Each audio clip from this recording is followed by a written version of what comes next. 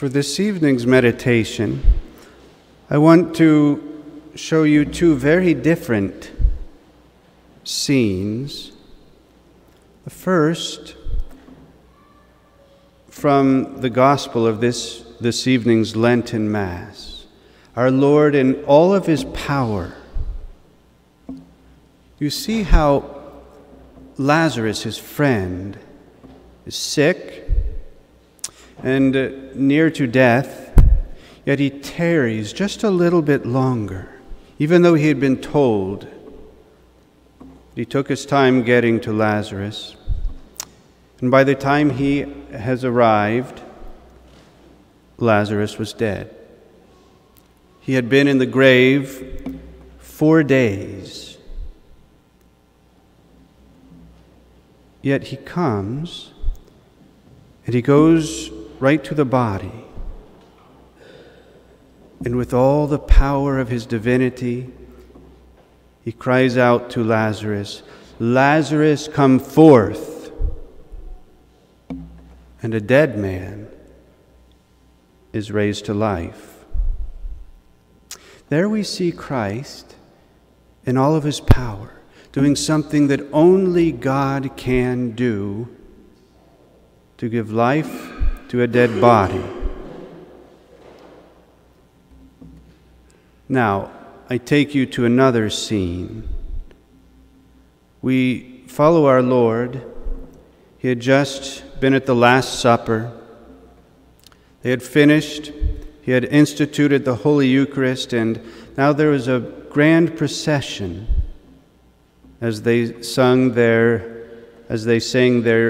acts of thanksgiving. Our Lord enters the Garden of Gethsemane, and there he falls. He falls flat on his face. He prays. He finds no one to console him. Peter, James, and John, they are asleep with sadness. And our Lord, he finds his consolation in prayer. He goes through a death agony, and yet he still prays, "Father, if it be possible, if only it be possible, take this chalice away from me, that I might not suffer so much." He says this prayer 2 and 3 times. Do you ever feel like your prayers are not being heard? That our Lord just wants to see you suffer when you ask him to lighten your load?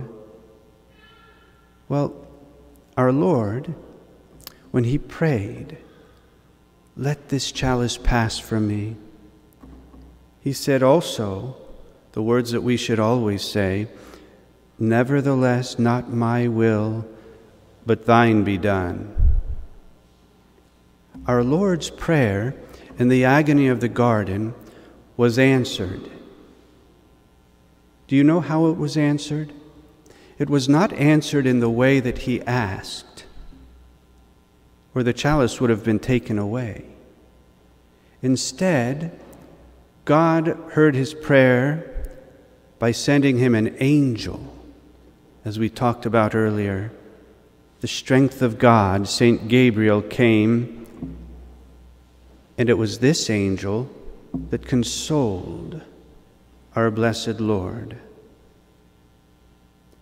There are many things that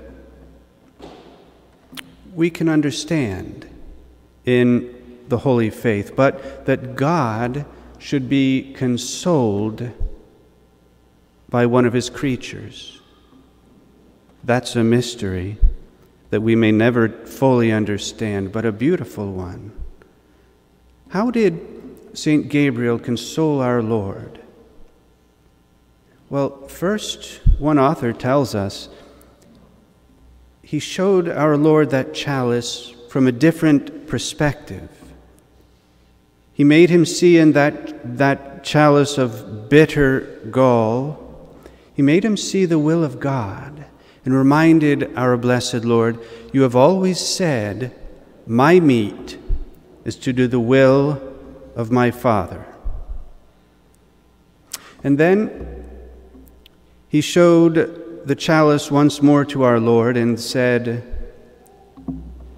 him all of the souls that would be lost if he refused this chalice.